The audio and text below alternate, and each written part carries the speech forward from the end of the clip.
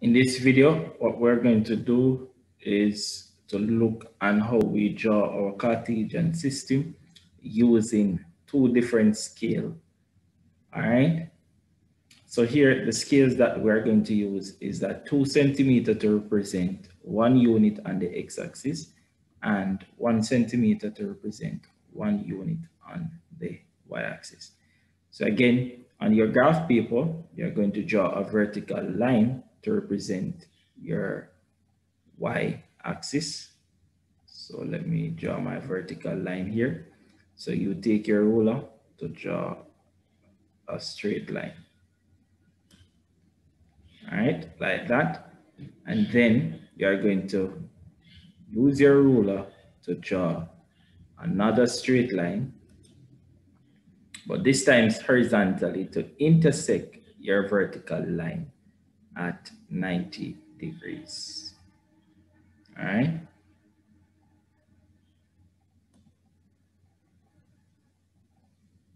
Like this. Okay. So there you have your two lines, your y-axis, your x-axis. So the next thing that you are going to do is to ensure that you label your axis.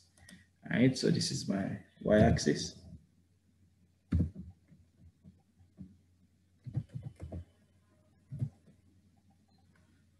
And I know that this is going to be my x-axis.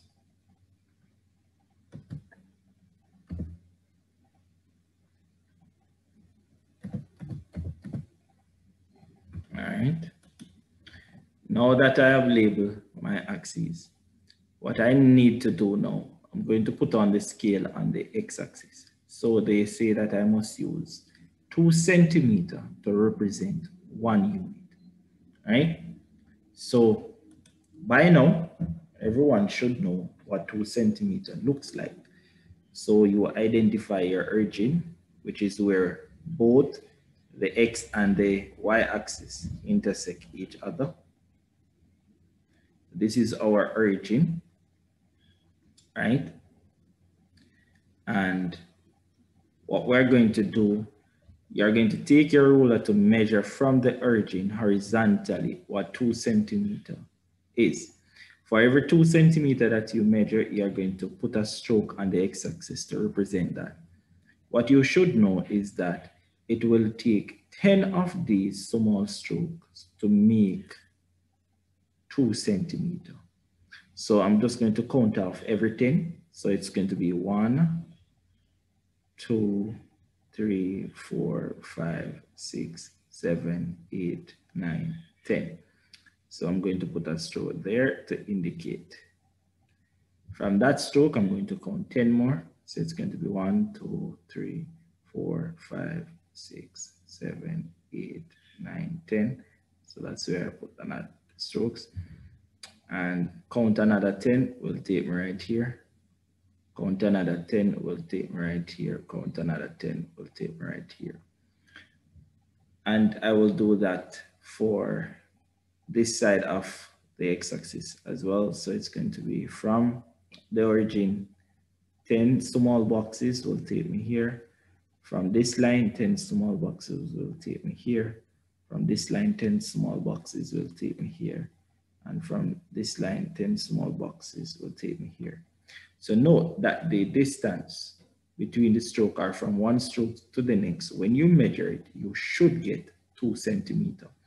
That means we would have taken care of the 2 centimeter part. 1 unit now suggests that we are counting by 1. So for every 2 centimeter, we put in 1. So if this is 0, the first stroke here has to be 1. Then the second has to be 2, 3, 4, 5. All right. Because this is the negative x-axis, it's going to be -1 here, -2, -3, and -4. And that's how you would put on the scale on the x-axis that says 2 centimeter to represent 1 unit. Now to the y-axis, you have to be careful because it's a different scale. So they are saying to us that we must use 1 centimeter to represent 1 unit. Now, as I would have pointed out in previous videos done on this topic, that it takes 5 of the small boxes to make 1 centimeter. So for every 5 that you count from the origin, you are going to put a stroke on the y-axis to represent that 1 centimeter. So let's do this. It's going to be 1, 2, 3, 4, 5. So put a stroke there. That's the first 1 centimeter. From this stroke, you count another 5. So it's going to be 1, 2, 3, 4, 5. So that's another 1 centimeter. From this stroke, count another 5. It will take us here. From this stroke, count another 5. It will take us here. And we'll do the same thing for this side of the y-axis. So from the origin, count 5 down. It will take us here. Count 5 small boxes, take us here, count another 5, and mark off, count another 5, mark off, count another 5, mark off, count another 5, mark off. So that is putting on the 1 centimeter on the y-axis. The unit now suggests that we are counting by 1, so it's just going to be 1, 2, 3, 4 here. And this one, it's going to be -1, -2, -3, -4, -5, and -6. So this is how you would draw your Cartesian coordinate system using 2 different scales and the axes. So on the x-axis, it's 2 centimeters to represent 1 unit. On the y-axis, it is 1 centimeter to represent 1 unit. And as you can see, the distance between the strokes are different. So you can see that the distance between the stroke on the x are 2 times the distance between the stroke on the y. All right.